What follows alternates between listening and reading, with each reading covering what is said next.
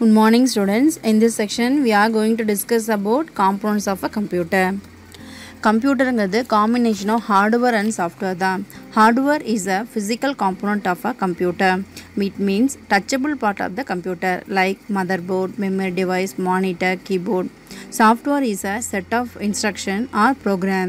Hardware and software இரண்டும் இருந்தால் தான் கம்ப்யூட்டர் சிஸ்டம் ஃபங்க்ஷன் ஆகும். எந்த ஒரு டாஸ்க்கை கம்ப்யூட்டர் கொடுத்தாலும் ஐபிஓ சைக்கிள் ஃபார்மேட்டில் தான் ப்ராசஸ் பண்ணும். It means input process output. இது எப்படி ஒர்க் ஆகும் அப்படின்னா the input unit takes the input, the central processing unit does the processing of data, and then output unit produces the output. Let us first have a look at the functional components of a computer. Computer components divided into input unit, central processing unit, memory unit, output unit. Through the input unit, get the data into main memory. Main memory and the internal memory data transfer ஆகும். Internal memory also called a primary memory. It is used to temporarily stores the program and data. எப்போ instruction கொடுக்குறோமோ அப்போ execute பண்ணுறதுக்கு ரெடியாக இருக்கும். இப்போது நான் data 5+5 கொடுத்தேன்னா இந்த data transfer into main memory.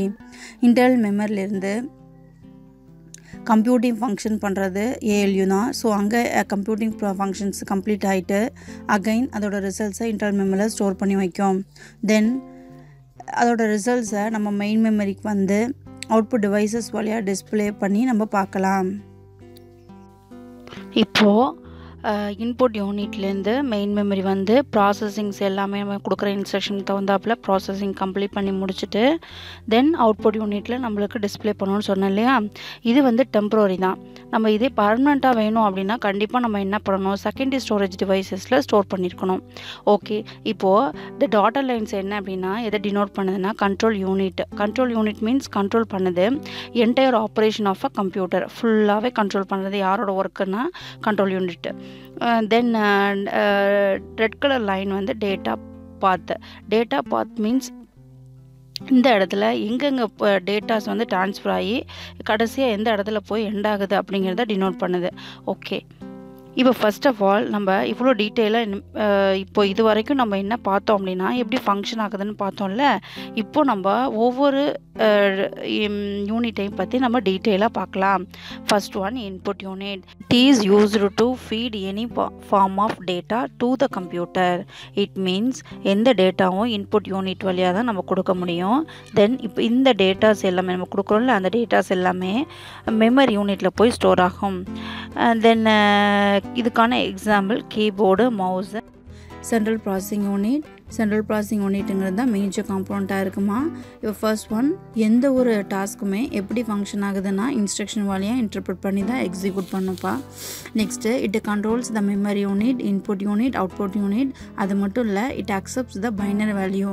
உங்களுக்கு தெரியும் பைனரி வேல்யூஸ்னால் என்ன அப்படின்னா ஜீரோஸ் அண்ட் ஒன்ஸு. அப்போ 5ங்கிற டேட்டாவுக்கான பைனரி வேல்யூ 101.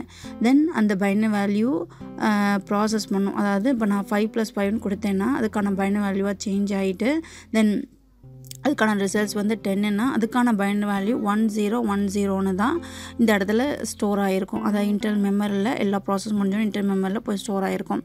நம்ம இது நம்மளுக்கிட்ட 1010ங்கிறது அண்டர்ஸ்டாண்ட் பண்ண முடியுமானா முடியாது இல்லை. ஓகே, அதனால என்ன பண்ணணும்னா ஹியூமன் அண்டர்ஸ்டாண்ட் பண்ணிக்கிற ஃபார்மேட்டுக்காக அவுட்புட் டிவைசஸ் வழியாக நம்மளுக்கு டிஸ்பிளே பண்ணும். ஓகேவா. Then it CPU has a 3 காம்போனன்ட்ஸ்ப்பா, ALU, CU, MU. First one ALU. ALUவில் தான் கம்ப்யூட்டிங் ஃபங்க்ஷன்ஸ் எல்லாமே பெர்ஃபார்ம் ஆகுது. கம்ப்யூட்டிங் ஃபங்க்ஷன்ஸ்னால் என்ன, addition, subtraction, multiplication, divisions and logical operations எல்லாமே இங்கே தான் நடக்குது.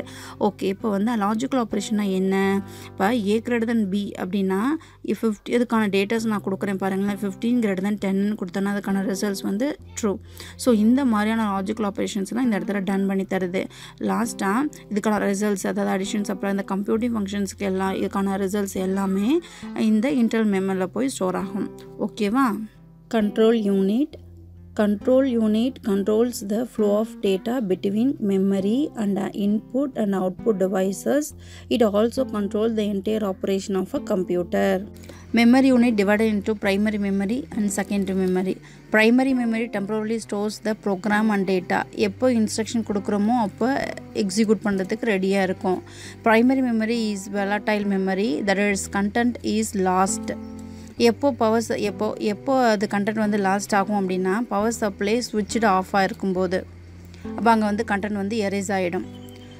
இதுக்கான best example random access memory. Secondary memory is நான் volatile மெமரி. பவர் சப்ளை இல்லைனாலும் கண்டென்ட் வந்து இங்கே அவைலபிளாக இருக்கும். இதுக்கான example heart disc, CD-ROM, DVD-ROM. Secondary memory is used to stores the data permanently. That is the content available even after the power supply switched off. Output யூனிட்டுங்கிறது hardware காம்பனண்ட்டாக தான் இருக்கும். It conveys the information to user in an understandable form. It means data எல்லாம் binary டிஜிட்டில் convert ஆகி process நடந்து அதோட binary ரிசல்ட்ஸும் pain மெமரியில் போய் store ஆகிருக்கும். தென் output devices வழியாக ஹியூமன் அண்டர்ஸ்டாண்ட் பண்ணிக்கிற ஃபார்மேட்டில் அதாவது இன்ஃபர்மேஷனாக நம்மளுக்கு அவுட்புட் யூனிட் வழியாக, அதாவது அவுட்புட் டிவைசஸ் வழியாக நம்மளுக்கு டிஸ்பிளே பண்ணி காட்டும்.